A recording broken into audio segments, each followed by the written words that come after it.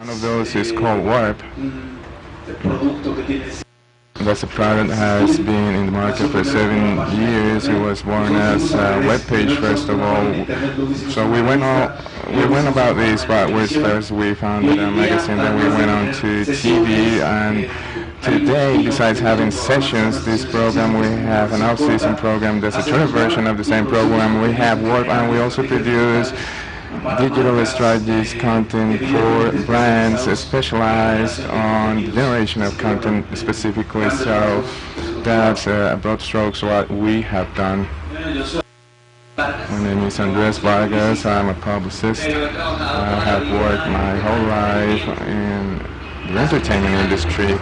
A few years ago, while I was at university, I produced a comics magazine called SAP PPL. I was the first generation of a program that still exists on radio called Radio and Radioactiva. There's a radio station. That's where I came into contact with music. And I slowly grew into this entertainment industry, and a few years ago, from 2005, I became a partner to a company that produces content for brands, trademarks, called Write It. And for Latin America, we currently produce Coca-Cola Radio. It's called Coca-Cola FM. We produce it from here, Colombia, Ecuador, and Central America. It's going to be available in Peru, Chile, and Argentina.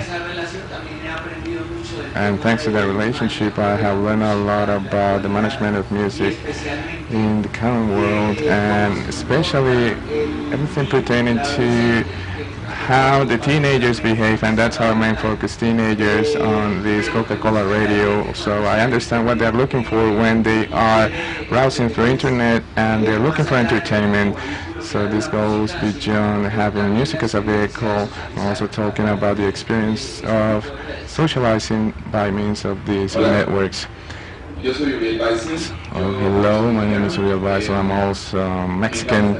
I love to visit Colombia. I'm loving to be here. I've been working for 15 years at a station for the American station. Is also called Israel Priest. So that's a college radio, but it goes out to the whole city, Mexican city, and it is basically a professional radio station. As Alejandro, I'm not a musician, but I live for music. I talk about music. I make recommendations related to music. So I also work in a production called Pan America. I don't know, maybe you have seen some of the stickers. Pan American is a program that we produce in Mexico City. We also send to different radio stations within the country. We also have this content spread out in Ecuador, Panama, Bolivia, in Colombia. You can hear this content through Radionica Sundays, 12 o'clock in the afternoon. So this program is obsessed about tracking all the content that is produced in Latin America and the United States. They also hear us in Las Vegas, so we try to map out the music scene in Latin America, everything related to avant-garde music, rock, hip-hop, electronic music, cumbia, and all these other variations that we may have music-wise between all the genres that we have, the European and English genres, and the way we consume and adapt these genres to our environment. So what we do is try to be up to date in terms of news, interviews, and some other content, and that's what I do basically. So that's 90.9 and Pan America 90.1. Good morning, my name is Jose Luis Galan. I worked for 12 years with Sony Music in the marketing area for the Indian region, and a year and a half I took the challenge of moving into Tigo. That's a telecommunications company that had a dream. They wanted to take this music issue seriously. So as you can imagine, it hasn't been a very easy transition, but Tigo, that's a project that they have and they believe in it, and we're generating partnerships very powerful partnerships with different companies in order to bring legal music into our country. Okay, before we tackle or we bombard you with the questions from our panel, I would like you to tell the people here present what content specifically are you using from the platforms that you use to work. What music content is Tigo is using specifically? Panamerica, what content is Panamerica using? What sessions with Alejandro Franco, what content are you using specifically? In our case, we have content in all traditional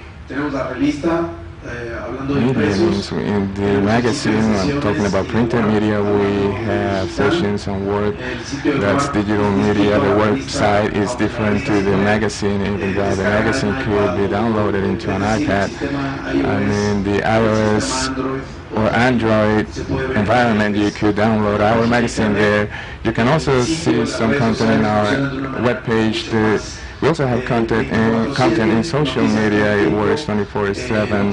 We have news available there 24/7, international news related to concerts and the local scene. So in sessions, what we do, every year we have seasons that comprise 13 programs that are transmitted for the whole of Latin America on TV. We have been also in different territories like the United States. And when we finish the transmission and our rights are free after MTV Network has done this or posted even our content in internet, we then post our programs into YouTube. We monitor them and they're always available at our webpage and our catalog that are sorted by alphabetical order. So we have over 7 groups that have been recorded. We go from Great Berry, including Café Tacuba, as well as Chris Cornell. We have an impressive amount of content there. Then we have the 2 radio programs that I produce, even though I produce them for a radio group that is related to Prisa and Televisa Radio, as many other radio groups here in Latin America. We use our content to disseminate it in our own platforms.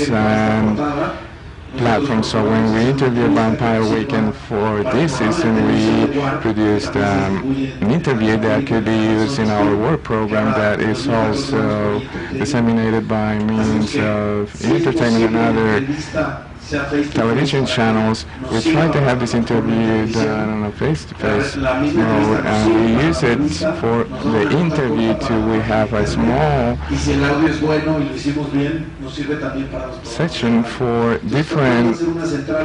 our different outlets. So what we do is produce content that we can use in different media, and when we try to disseminate our content, what we try to do is produce exclusive content for every single one of our products. So that's basically what we try to do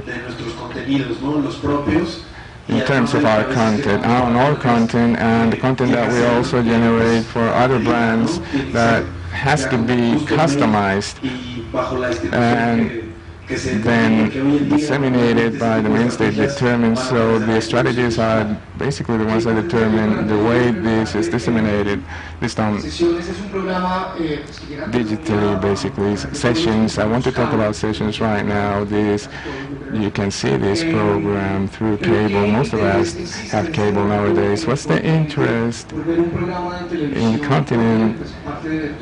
When we talk about this program, when you see a band playing live and we have a band telling us about their own music experience, what we have learned with sessions and with work too is that there is an interest, big interest in the region for musical products. Today, worldwide, Sylvie Farrell, besides being a great musician, he is the front of Lollapalooza. He has told several times that we are facing a generation that he has named festival generation, and I have a theory that's a little bit similar to what he has said. I believe that in Mexico this has already happened, and it's happened in different parts of the world. Some of them are a little bit behind, but the thing is that there is a collective interest, above all amongst youngsters,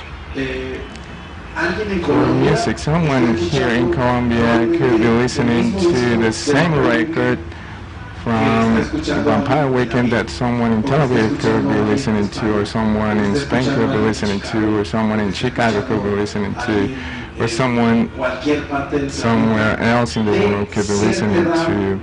They all share the same age, about the same age, the same social and economical status, the same profile. I have noticed that in the United States and Spain and some parts in Latin America, these are people who are going to university, people who are going into their first jobs, people who have the ability to go to festivals, local festivals, or would like to go to international festivals.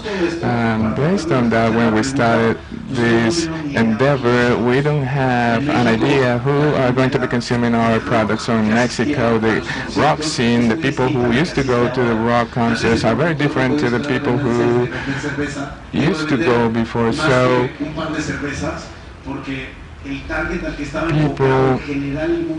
who were trying to sell beer, for example, they couldn't sell more than two because the people who are going out to concerts are not allowed to drink beer legally. So the business has changed.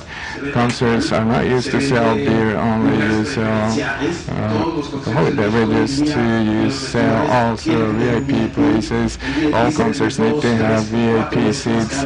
VIP seats are 3 or 4 times more expensive than a normal ticket. So for us it has been a big effort trying to create a profile of the target that we're trying to aim at, and we are trying to generate also attraction amongst all these people who are trying to consume music, bands. This generates a lot of information for the different parts of the music industry to generate different activities. People tell me, and I'm still surprised, that the media are still saying that the music industry is in the middle of a crisis. Maybe it is a little bit, but we were trying to go through a transition period. So things change, and they are ever changing in the industry. This happens in different industries after a certain amount of time, but I think this has been a very important transition to generate new music content, and our audience is growing ever more, and I think that the emerging markets are very important for the music scene. Another question, and this is directed to Andres. It's not MTV's fault, but MTV used to be one of the big reference points in terms of music that we used to have and we still have in the continent, despite all the things that are being aired there now, realities and soap operas. But when MTV stopped being a music channel and went into a reality producer and soap opera producer, people switch off their TVs, and in some way this reference point is dying. We are also talking about YouTube and the effect that it has created. But what steps have you taken so people who consume music turn their TVs on again to consume music from the television? I don't know if we have accomplished that, but I know that people who love music, the people who really like it, people who appreciate music, people who use time to appreciate it, to learn about it, I am sure that they know about our products, they know about sessions at the very least. I have perceived that when I go to Chile, Argentina, and Costa Rica. We just opened Warp there in Costa Rica, and we would like to have Warp available in the whole region. It was a very strange thing. Someone approached me in Mexico Mexico, and someone told me, hey, I want to open work in Costa Rica, and I thought about Costa Rica. I was thinking about Colombia, Chile, Argentina first, but someone approached me and they wanted to have work in Costa Rica. They told me we just had a festival, that we didn't even have in Mexico. It was a very high quality festival, so it looks like there is a niche and that it's growing.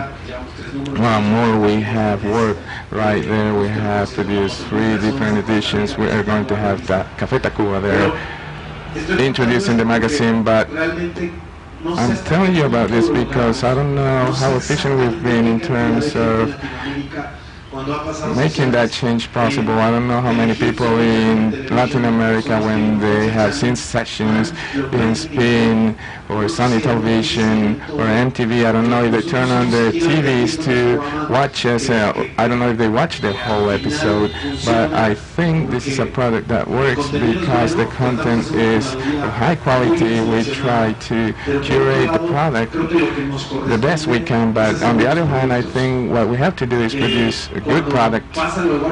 When work was open in Costa Rica, when it was launched in Costa Rica, I feel that people want to consume the magazine, but I don't know how they consume it. I don't know how they read it. I don't know what they take back home out of it. So what we want to do is create first world television, and we want our TV viewers to feel that that's the kind of product they're viewing. So I think this has to be applied in the whole industry. This is an industry that is growing. I think this industry has a lot of pretext, but I think these pretexts have to be removed, have to be taken out of our way of producing. So we have to produce high quality TV. We have to use the highest quality when we produce it. We use cameras, for example, that are very high quality. We're trying to produce an artistic product and with very good finishes. So when I hear people talking about our product, that's what I hear. That's the way we have been able to stay on air for 7 years. We have a big challenge. We're going to change networks, and at the end what we try to do is produce a good content. We try to dignify a band on TV. I don't know how you do it here in Colombia, but that's the way we've done it in Mexico. So in Mexico we used to have playback, we used to have a band on TV, and it was very sad to see. So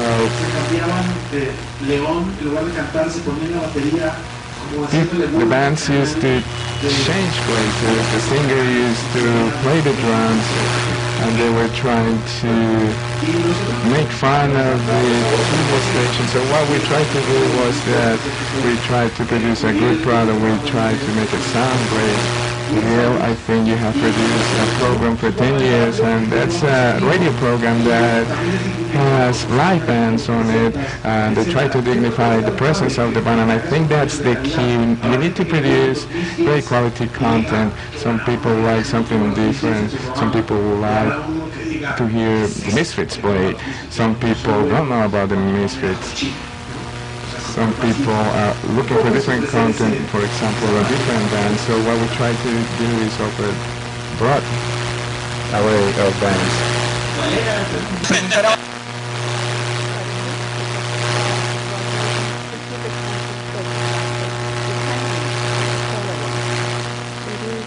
Radio station with a very clear focus. We don't think so much about targets but audiences, and it is addressed to public with a young spirit. There are a lot of Peter Pans around who are still listening to teen music.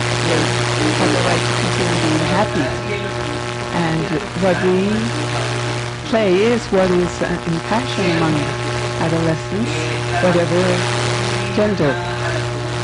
We will try not to go into the very ethnic, because we don't want to be a gender radio station. Obviously, we play a lot of Anglo pop. Also, a lot. There is a wave now for electronic. Everything that used to be urban now is now more electronic. And DJs like Gibson, for example, are opening a very big gap, saying I don't do play electronic music for races all night, but also songs, because I invite someone to sing with Lotta. And it becomes a hit worldwide. It's easier because a teenager likes to repeat the chorus. So that's what we focus on, all this musical style. We're not going to go to a gender in particular. We're not just rock radio, just a very happy radio, very much in tune with Coca-Cola, which wants to give around joy. Somehow, like Alejandro said, quote, we want to dignify those artists that the rest of the world has placed a finger on just because they are commercial.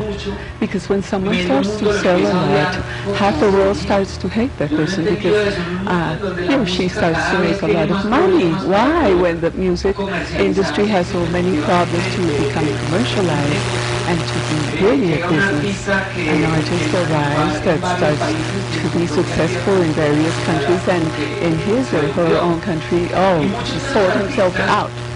Many of these artists have a problem that they can come from a very commercial type of build-up because of the record company, and they do have to demonstrate that they do sing. And within this format of Coca-Cola FM, we have an additional asset that is taught on stage. So this is a radio program that we do daily from 5 to 7 p.m. And when we do it on stage, it is a program. It is done in a theater, like a late night show. There is a big sofa. There are people seated there, and the band in the middle of the interview is playing different songs. So a lot of artists have had, like Litio, Dracula, Maluma, and recently we had Pasaporte. So we try to be very mainstream in that, trying for artists that haven't had an opportunity to do a different version of their music may be able to do so. And that the result be a little more than what that team wants, to go further and know the artist further than the songs. It is a platform that doesn't remain with just a playlist with music one after another, but because really a person between 15 and 25 really wants to know everything about their artist, how they compose their songs, why are there four people together, why all this song, why the letter of the song. So the composition, one era of any composition of any band is focusing on this audience, people with a young spirit, and the musical mix, the programming, is very much oriented towards that music that complies with that small requirement, who's not very happy. And about that way that Coca-Cola FM is relating with local contents. But deep down, how is that relation with local contents? What is the project, the objective that you have traced yourself? The main objective of Coca-Cola FM is to maintain link with team to team, almost like being able to associate the dialogue between the social media that are speaking about a topic in particular, and we wanted to come out from the same team so that it becomes a trend among themselves and it becomes communicated. Obviously, it becomes a kind of constant search because that is what the teams are hearing. And we have found from new bands with a new YouTuber that has a program in the evening in Coca-Cola FM I think we were the first with the Gangnam Style because one of these guys brought it and said, this is a phenomenon. It's a virus in YouTube. And we started to play it, and 3 months afterward it became a worldwide hit. So the objective is to be always discovering, and that discovering means clear relation with the local bands that we try to take to the other radio. And for example, there's a band in Argentina that became very strong, Cambionica, and through Coca-Cola FM, it has started to disseminate to the others. And right now we are trying to do the same with Pirañas here in Colombia. It started to play strongly with a song that is more mainstream. They did it recently, and immediately we started programming it in Ecuador and Central America so that the band might have an outlet to other countries. That's what we try to do, and that's the way we try to relate with local artists. The format about Plug on Stage here in Colombia, we do it only with local artists. In Ecuador, they do it with artists from abroad, because there is not so much of a local offer. That tends to change because there's a new communication law that makes radio stations play for every foreign one on a local artist. That can be a headache for the radio programmer that doesn't know what to do, but in 4 or 5 years, maybe less, I have faith that it's going to awaken the desire in people in Ecuador, and that may be more and more commercial and more in tune for what the public needs to consume. Talking about discovering in the platform of Red Bull Pan America, I think we are very much more going after what is happening in the region. I feel that their bet is very much for those local colors, where there is a mixture of quality and a very particular own voice with the postings. There are music videos, also downloads, list of songs, a lot of contents. What is the bet actually for that is regional? What do you feel that has added value apart from what I've just said? Well, I think the majority of media are more addressed to the Anglo-Saxon culture. We call it in Mexico malinchismo. Malinche is an Aztec woman that during the conquest, instead of playing for the Aztecs, fell in love with Hernán Cortés, the conqueror. She was the translator and the spy. So since then we have a stigma. The Mexican, instead of supporting our own, supports the foreigner so that he may conquer. And we, in the media, have become actors of this invasion. We've become very open filters for the Anglo-Saxon to come in. That is not bad. There is great music in Europe, the United Kingdom, the United States, other parts of the world. But at the same time, we are denying Latin America, Hispanic America.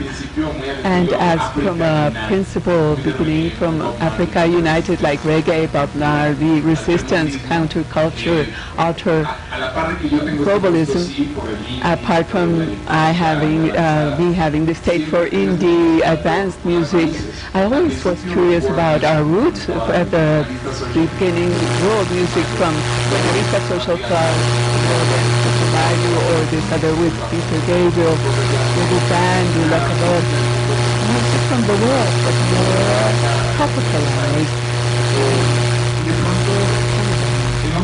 And I have noticed suddenly that there's an area of opportunity in discovering our own music. Instead of looking to the northeast, we are looking to the center and to the south. And as Alejandro says, really South America, Latin America, it's a very important region to capitalize. We have to discover and dignify our own creation.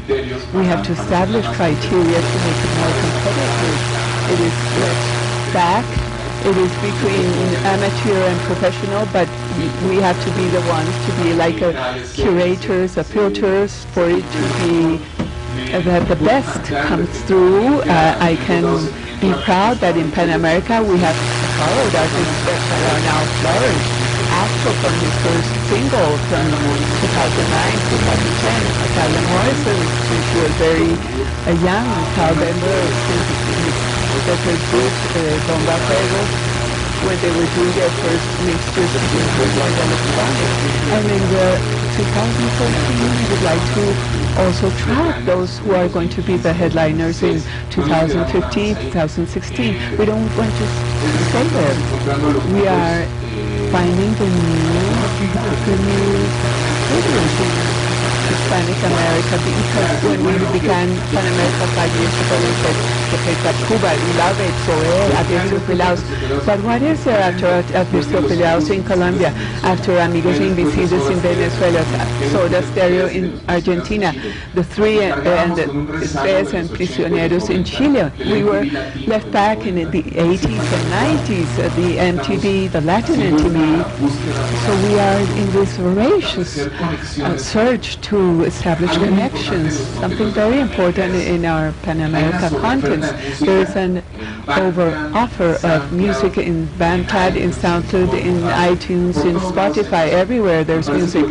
So I think that what the medium has to do is to establish joint associations, curatorships. We have a certain line of sometimes tropical, sometimes indie, sometimes today, sometimes hip-hop. And we try to establish these different groups and to help the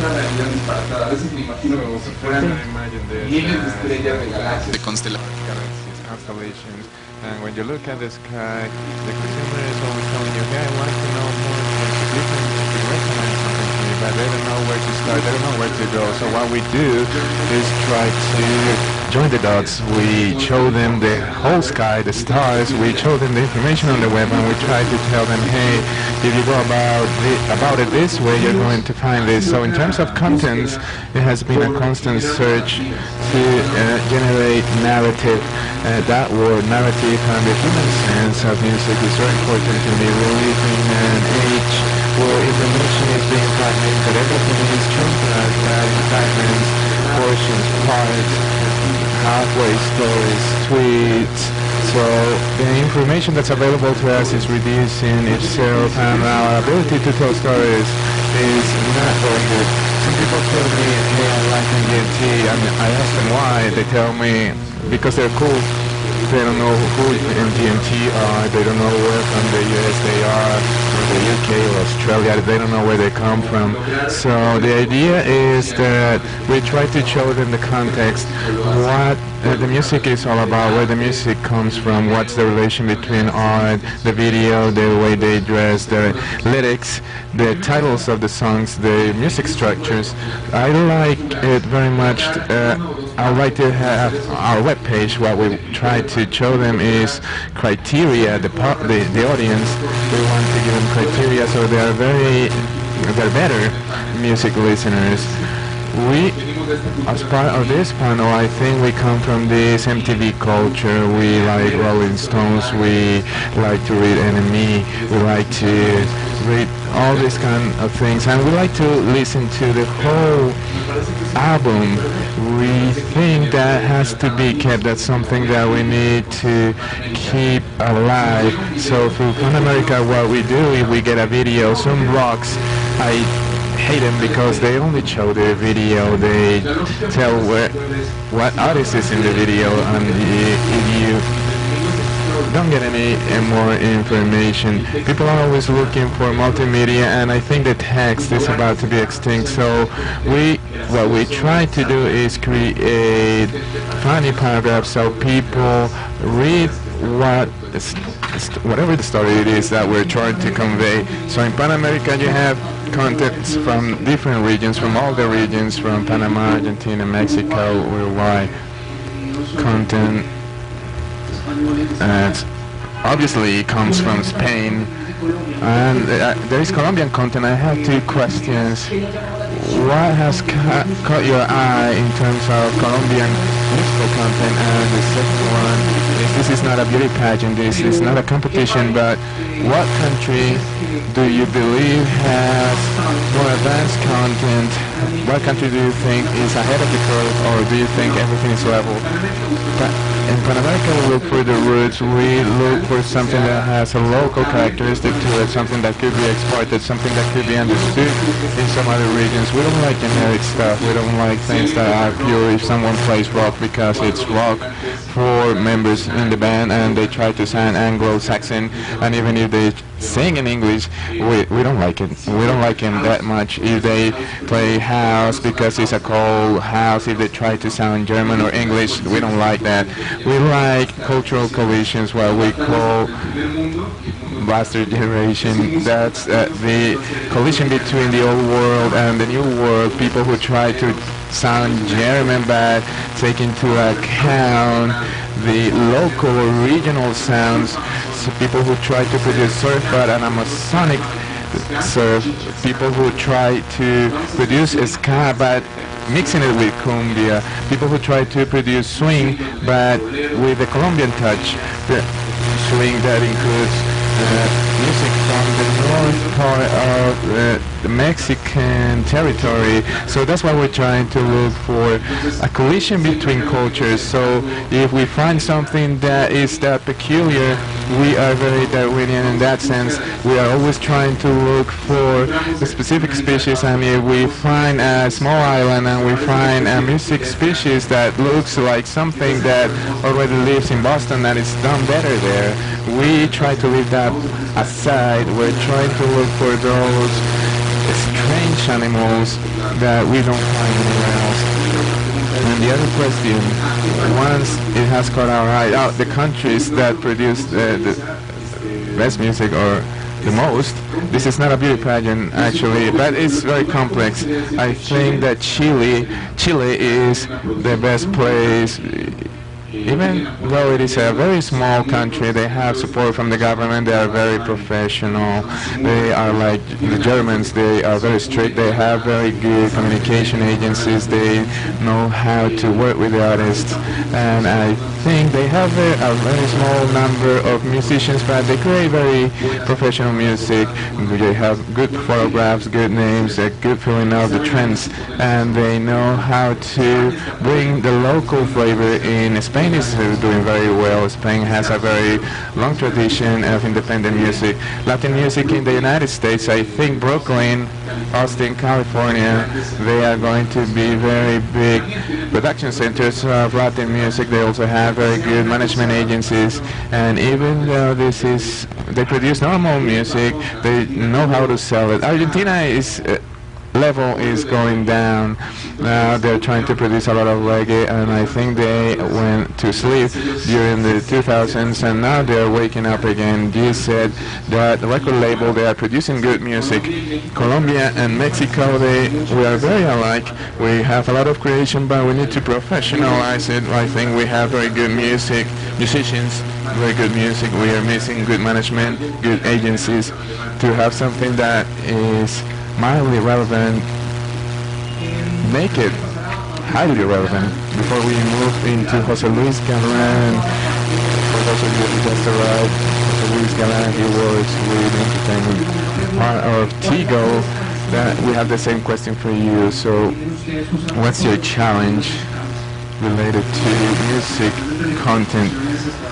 Telecommunication companies, not a long time ago, they had some value-added divisions where they discovered formats that people could use to personalize, customize their cell phones, no matter what their cell phones were. So when we used to sell ringback tones on this side of the world, we are selling a lot of those ringtones, root tones, things like that. They're still being sold, but that we have better distribution opportunities which are related to what is commercially available. None of the bands that have been mentioned by the panel members here have been relevant in that kind of content sales. So what we decided was, in this new stage, now that we have more smartphones and a network like Tigo's that works, what could we do to add value to our offer, and then what's the best way to introduce it? So what we did correctly was think that music adds a lot of value, but how do we have music keep that value, added value in our network? How can we offer more free services, but also talking about the data services, how can we have these add value to what we do? So what we did was develop surfing packages that have a higher capacity and offer without any further cost a music service, and that's the big challenge. We need to get the different songs that we can make available to our users. So that's an invitation for all the independent bands. Please utilize your music. We have different mechanisms. There is not only one that you can use to generate partnerships. You don't need to have a written contract to distribute your music by means of cell phone companies, for example. So after that, we need to create our own content. That's another challenge. We don't have to go into the record companies or have a contract with them. What we are trying to do is find the right partners, and we are trying to have this available to all of you, not only the mainstream songwriters or song producers. We want to have all other musicians present in our office. So we were talking about the future of music. Someone 5 years ago predicted what was going to happen. The telecommunication companies, they are not only an economic muscle, very important one, they also have a distribution capability that some other record companies have lost. So music in physical format, they are having a big fight, they're having a very bad time trying to survive. So music, I think, has to be a public service, maybe as cheap as water. I think technology, things move forward very quickly. I think music has to be available to more people, and I think that next year we're going to have big progress related to this. But the light of this, I think music is going to have a very big added value in our networks. And I think that talking about discovery too, people are going to have quality access to this kind of content. Everyone is going to win from this situation. Jose Luis has worked with record companies too. He worked with Sony Music for over 10 years. And I'm going to say this. Some of us who are 40 years old or younger, we have a consumption habit, and what we consume is what I have in front of me in my computer or what I'm listening to in my portable music player. So next weekend, if you have the opportunity to go to any small town here in Colombia, you're going to see that they still have 4 or 5 music players in bars or places like this, and this is the way we are consuming music, to jukeboxes. So what we see in front of us, that's what we think everyone is consuming. For example, here in Colombia, 45 million people consuming, downloading music through their computers. I want to ask you about the consumption habits, the actual consumption habits here in Colombia. The way we see it from Tigo's standpoint, and based on my experience in Sony, the physical format is no longer the way to go, not only because of pricing issues, but also distribution channels. That's a very important aspect of the business. On the other hand, what I'm telling you about the consumption of products like True Tones. Most of us who use a smartphone today, but most telephones in Colombia are not smartphones. They don't have all the capabilities that we have in a smartphone, and they also have customization levels. That's something that has not gone down or been reduced, even though we have had some crises around our country. Sometimes it grows depending on hits like Gangnam Style. Sales of that kind of product goes through the roof. Then,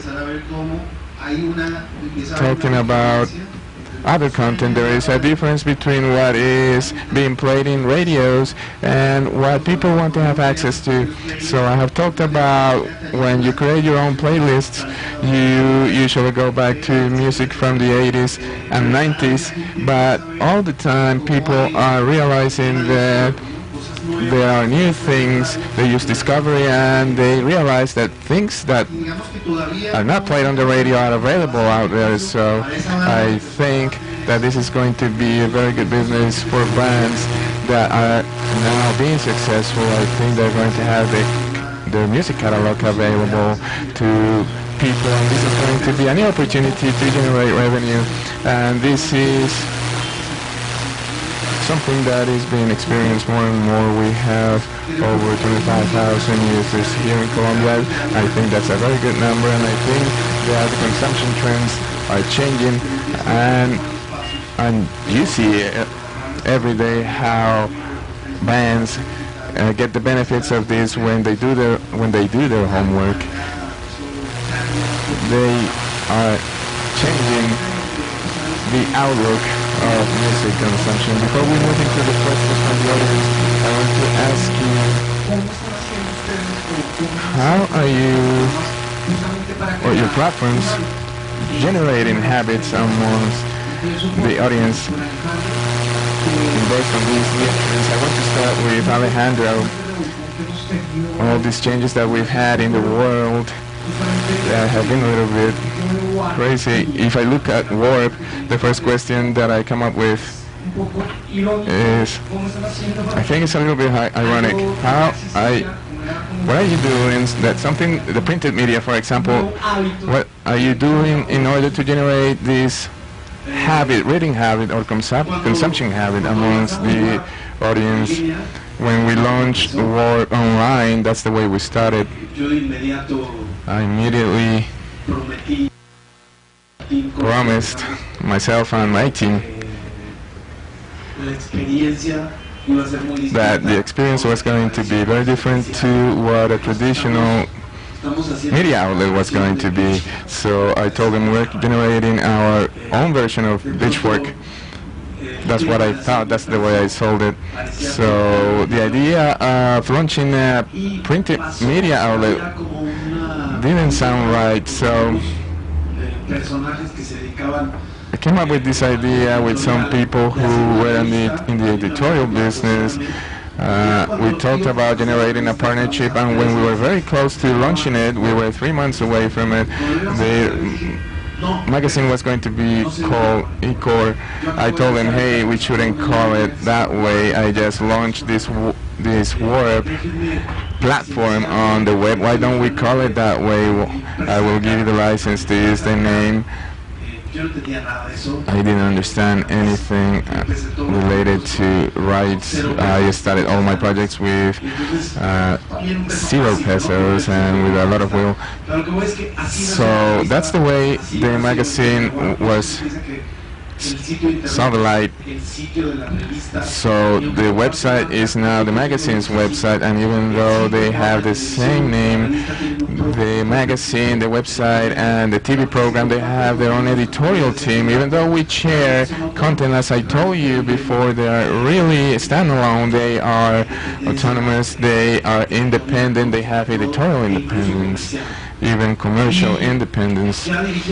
So now talking about what you're asking me about the magazine and all the other things, to us it was a very big discovery, and it's still a big discovery. First of all, as they told us in the United States, and I think they're wrong, satellite radio is a big promise and it never happened. Online radio has an audience and a target, but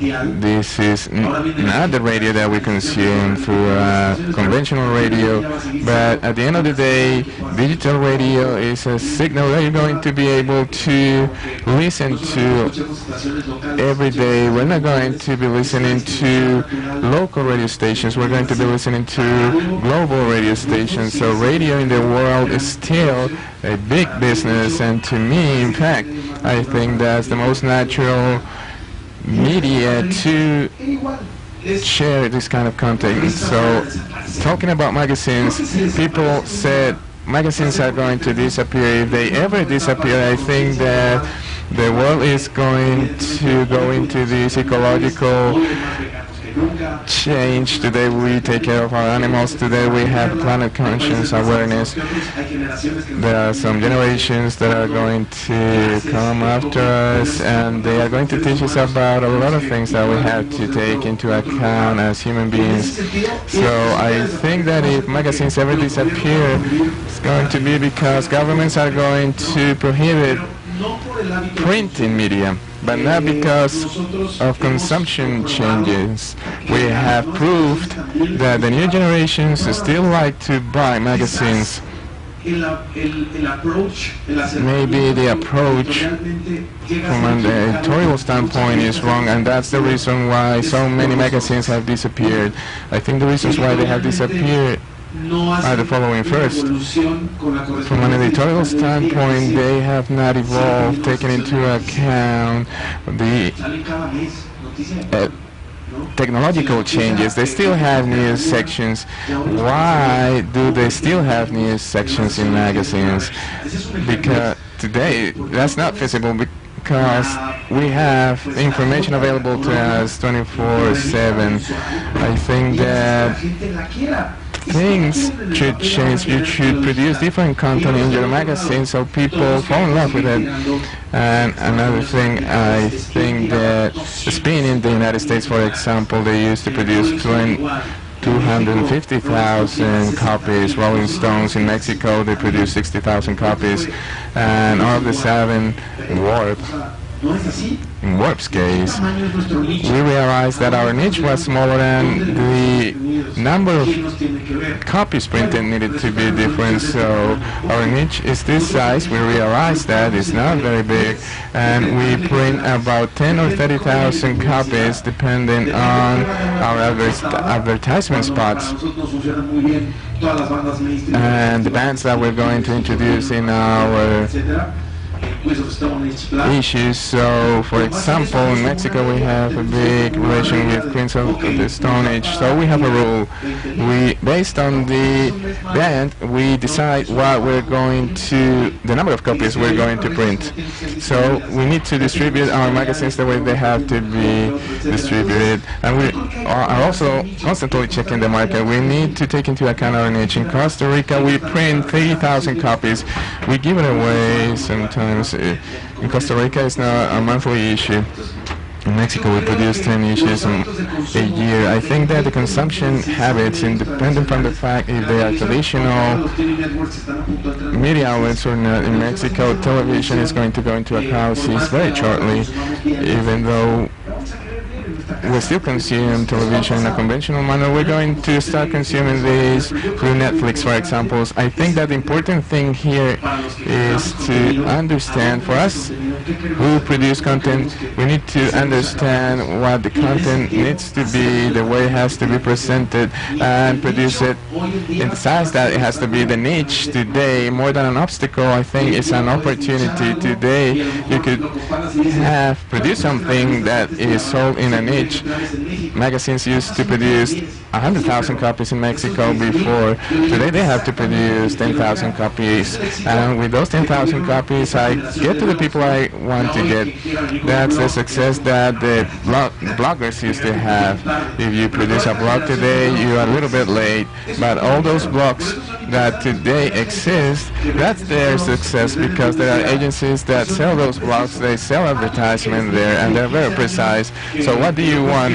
15-year-old girls who have a problem in their left eye, we have that for you. We have this on a specialized venue for that, and that's your niche, and that's what you have to live with.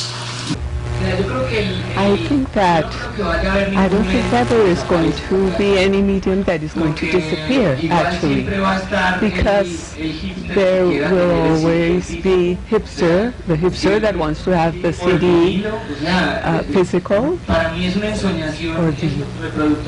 and that dream for those LP reproducers are beautiful, but it's not the massive it used to be.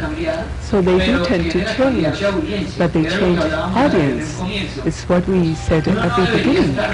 We shouldn't be so much tied into being massive, but understanding the audiences and being able to surround these audiences with different media. In that way I'm going to be more effective. A secret for a medium to disappear, not is if it remains in that story of the target trying to be massive, so the people who sustain it, the advertisers, are going to see that it is not effective anymore. And I'm going to mention a case. In Netflix, we can know exactly how many people saw what. That's why Netflix will bet on Arrested Development, because the old seasons grew so much that they said, yes, I'm ready to pay for the next season. Something that networks had already destroyed because they said it didn't have any rating, supposedly. It's knowing what the audiences are. And in the case of online radio, for big advertisers, there is a reality. When I buy publicity for the radio, I am submitting myself to 2 surveys, 2 waves a year, saying, what radio did you listen to yesterday? Instead, in a medium like Coca-Cola FM, I know exactly how many people are simultaneously connected minute to minute. I know how many connected, how many were there for more than 30 seconds. That is why I consider an effective connection. So really, my 25,000 daily connections in Colombia, for example, I know they are a real audience, and that it is an audience I can work on to keep it connected one with the other. So what do I do for the audience to grow organically? Through content. If I have content that is attractive for that audience, particularly relevant, obviously the iceberg will grow thanks to the social media that live in the same system of internet where Coca-Cola FM is immersed. It happens to us. We have made discoveries that have been really incredible. The new dial of radio is not in a transistor radio, but in tuning. There is where, living together, there are the air radios and online radios. There we find that a radio that only plays mashups some place in the United States is head-to-head with the 40 main hits in Colombia. So, for example, more than 40% of the audience of Coca-Cola comes from TV. So our audience is not in a computer, but in the smartphone. And with our audience, against what we thought before, it does have an access to smartphone, because whoever will try to have the best smartphone, even if they don't have the internet, and when they find a Wi-Fi, they make a connection with Coca-Cola FM. So it's just discovering what audience this is, to cultivate it little by little and make it relevant. That is why we don't see ourselves like an online radio radio, but rather like a platform surrounding the team, and as we can do things to get there with more contents, we will be more effective. One of the last developments we did for the AP iOS from Android and for the site from Coca-Cola FM was a play that we did for the listener in a real time to post videos, surveys. We have real things. For example, at the end of the hour, I can place this or this song, and people vote on this player, and whichever has more votes will be the song that is played. What happens with online radio? I think that it has an interesting background. Since it's not commercial, at least Coca-Cola FM doesn't have advertisement. It's just Coca-Cola behind. It never says buy Coca-Cola now. So we have an idealization of our musical programming that is not linked to the brand's objectives, record industry, or anything obscure that was supposed to be there in the radio for something, for a song to be played. There's none of that. If the song falls within what we consider to be indicated for that audience, that complies with that of transmitting some joy, optimism, it will play. And obviously one of the main discussions at a certain point was, well, are we going to play a song from Luigi 21 blogs that says like real garbage? If it's joyful and the target consumes it, why not? Those were risks to be taken, including the brand we have behind. Well, about generating habits in the radio listeners and the people who follow us, it's a battle with different fronts. On one side we have our FM programs. We send it to different radios. I think it's marvelous to have it syndicated and sounding in Las Vegas and Santiago de Chile or San Andrés Isla at the same time. And we want to be listened to in Barcelona, New York, Peru. That is one front. Then we have the radio program, digital. We post it in the player of Play Music Academy Radio. You can do it through the app. And at the same time we put it in Mixcloud. We have various followers. As soon as we post it, it goes to 500 likes, and then it will have more listeners, 1,000. It's not Gangnam Style, but those are the different fronts we are feeding, and that we have the Instagram, Facebook, so we have different discourses and we have languages for each one. We can see in our covers, we put them in Instagram and they have very little likes, even though they're very visual. We discovered that in Instagram we are more celebrated when we say the Pan America staff went to eat ceviche in a restaurant in Mexico City, and we have thousands of likes. Where did you go? So they care more about people than market tech. So if we find a funny vinyl cover, or there's an eccentric character, and it will suddenly have many likes and comments. We find what people like in each front. The main front is the page, trying to find what kind of discourse people like, very quick news, interviews, whether they like questions and answers like this long chat with the Mexican Institute of Sound, or a few short questions that are very friendly with the scroll. We see that these lists work very well. It's the same, like 25 bands you mustn't miss, 10 new groups from Argentina, or bizarre lists, 5 Hispanic American groups that have redheads, People need like these sub-ensembles.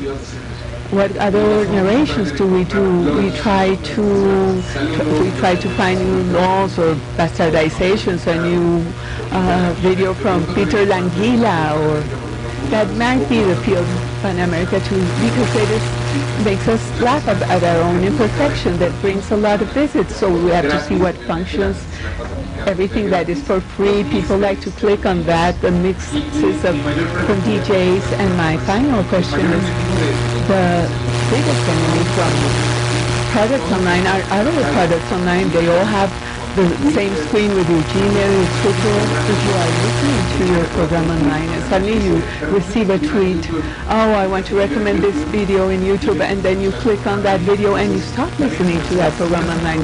So you have to think about the program. Do you want it for an hour or small, 3 minutes or 6 seconds, like a bit?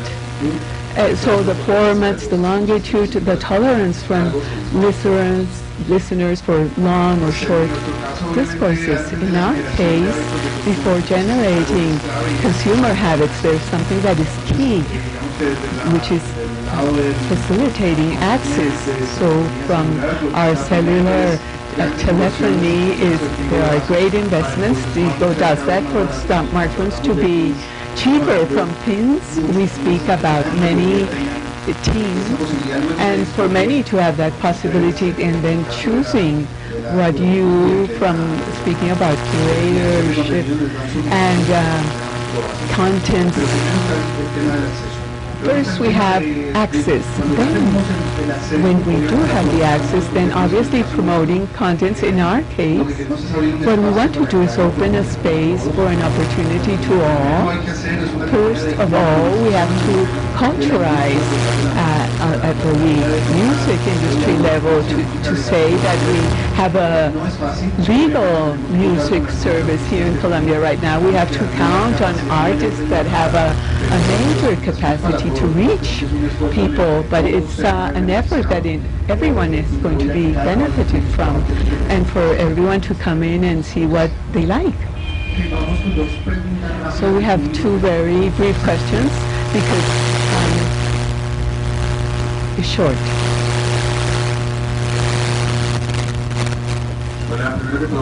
All right, first of all, thank you for being here with us. I'm a fan of Alejandro's. I didn't know about Ensemble Nere, but very good. My question is the following. You are creators of contents, or are you capturers and you make it massive? We believe, I am a musician as well, and I work also with that our music is the content, or that it is only the content. But I can see here that it's not like that. I want to ask you, how do you see the artist? How do you think we should have the attitude of being editorial with our attitudes, our life experiences? Should we be our own editorials or publishers and collaborate? Well, a group is a brand. It has to be sexy. It has to be able to tell many stories so that people would like to visualize them. And people want to see them because it has this and this and that. So you have to put them in a capsule and sell them. I think there are many examples in the international industry that if we pay attention, we're going to see that there are only pretexts to continue speaking about the band, and not because it's commonplace, but to cite a very clear example is the record from Grab Punk.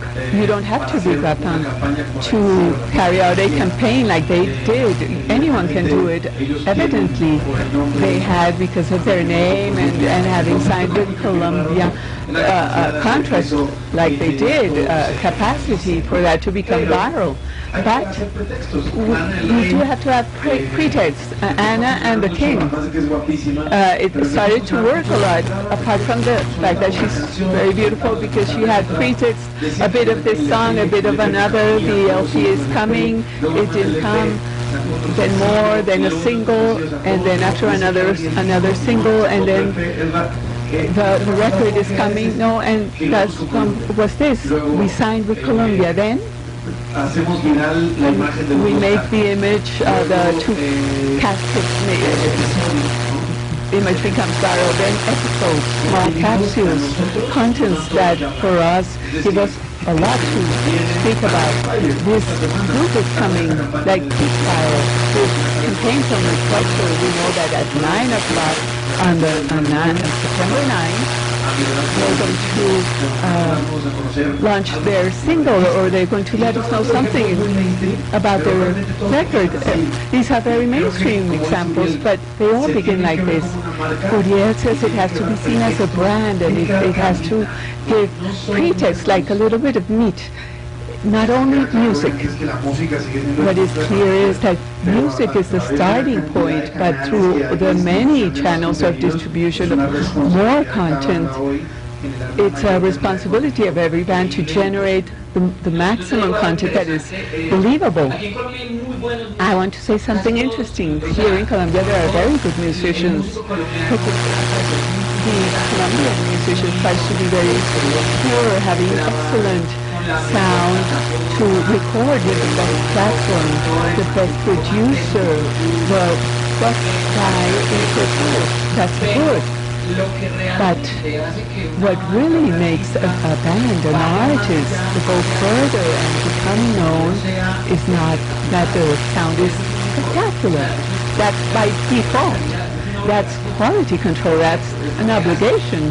That's what you do. What the important thing is that the attitude from the artist himself is the one of a star. That I really do have the capacity to impact when I go to a bar at night and everyone starts to stare at me, even though if they don't know who I am. That's when you start to build a brand, to really have a brand that people acknowledge and that they consume, even if they don't listen to the songs, that they really consume the artist and are desperate to know everything about him. The clearest example, we've had it in our face, which are the Lady Gagas, Madonnas, the Katy Perrys. That's what they are. We know all the first time I knew about Lady Gaga was because among us, that famous photograph that it seemed that you could see everything, something in her that seems to be like a penis. Those are the type of things that build a brand. I'd like to say something in a few seconds. There's a tip I would like to say to extend your contents, stretch them, invest in what you have to do, make your music sound very well, make it a very good product in general.